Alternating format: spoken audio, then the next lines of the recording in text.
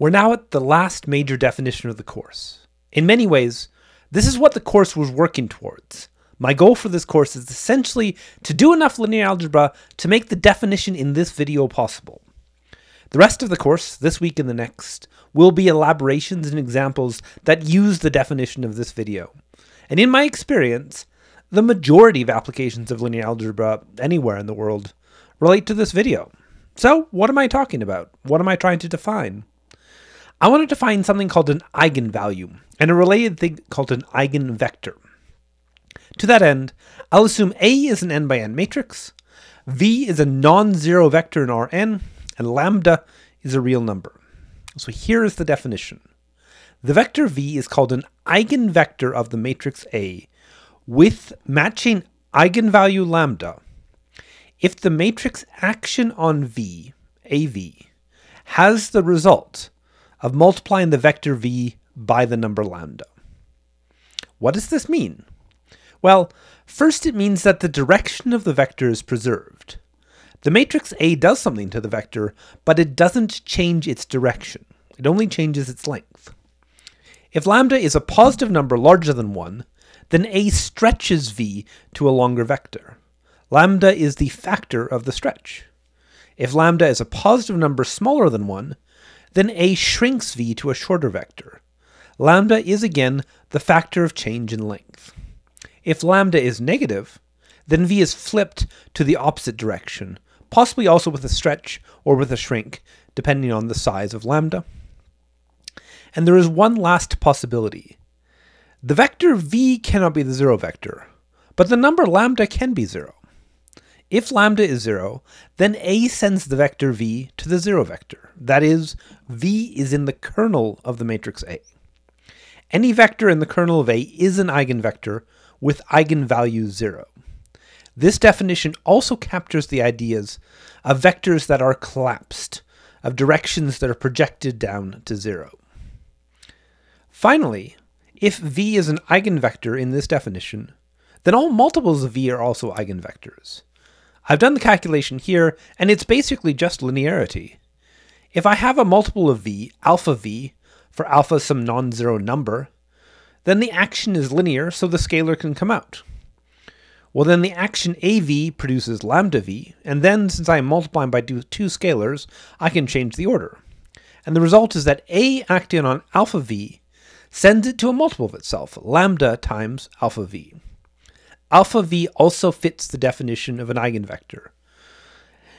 And in this way, I can tell that if a matrix has an eigenvector, we'll have many different eigenvectors by scaling that eigenvector. That's the abstract definition.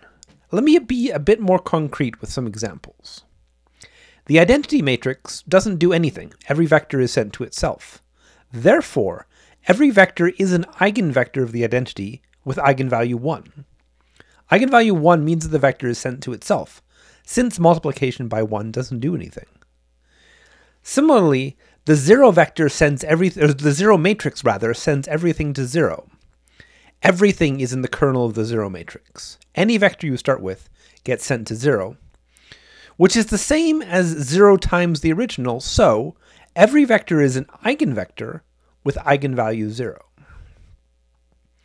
A rotation in R2 has no eigenvectors. No directions are preserved by rotation. They are all changed by the angle of the rotation. The only exception is the rotation by exactly half a circle, half a turn. This rotation flips all directions, so it means that everything is an eigenvector, and the eigenvalue for all of them is -1, because -1 is representing flipping the direction. In R3, rotation happens around an axis. So again, most vectors are moved to a different direction unless the rotation is precisely half a turn. However, the axis itself does not move. So any vector directly on the axis is fixed. That means that any vector along the axis is an eigenvector with eigenvalue 1, because eigenvalue 1 means no change. A reflection in R2 has two eigenvalues. There is one direction which is flipped over the line of reflection, the direction that is perpendicular to that line. A vector that is flipped is multiplied by -1, so this is an eigenvector with eigenvalue 1. But there can also be a vector on the line of reflection itself. These vectors do not move under the reflection. Vectors that do not move are eigenvectors with eigenvalue 1. Multiplying by 1 doesn't do anything, so these vectors are unchanged. Any other vector, something not on the line of reflection or perpendicular to it, gets reflected to some other new direction, not a multiple or a flip of itself. A projection onto a line in R2 also has two eigenvalues, 1 and 0. This is very like the reflection. Anything that's already on the line is unchanged, so those vectors are eigenvectors with eigenvalue 1. The line directly perpendicular to the line of projection is the line that gets sent to 0. All vectors on this line end up at the origin. These are all eigenvectors with eigenvalue 0. Any vector that is not on the line and not directly perpendicular to it gets collapsed to the line. For these vectors, this is a change of direction, so they cannot be eigenvectors. Now let me consider a dilation matrix in R3. A, B, and C on the diagonal and zeros everywhere else. A dilation matrix stretches each axis by a factor, the x-axis by A, the y-axis by B, and the z-axis by C. Since each axis is stretched, each axis vector is an eigenvector. And I can see this explicitly in the matrix action. If this matrix acts on 1, 0, 0, the output is A, 0, 0, which is A times 1, 0, 0. This is the definition of an eigenvector. It is sent to a multiple of itself. The multiple is this number A, this dilation factor for the x direction. In the same way, the y-axis vector is sent to B times itself, and the z-axis vector is sent to C times itself. For most dilations, when A, B, and C are different from each other, these are the only eigenvectors. Other vectors are stretched by different factors in their x, y, and z components, so they end up with new and different directions.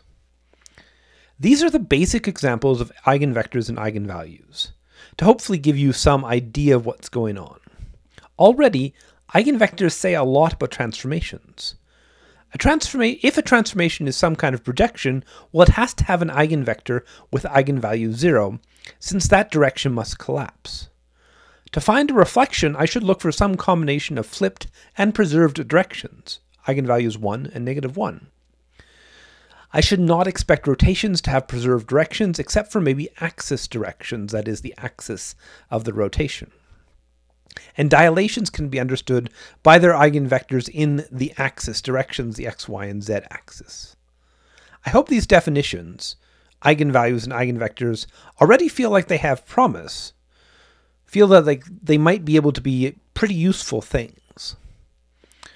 That said, whatever your intuition, I promise that eigenvalues and eigenvectors will succeed it. On some level, it does seem like an innocuous definition. It's just directions that are preserved or possibly flipped or collapsed. It is still amazing to me after all these years the places that eigenvalues and eigenvectors show up.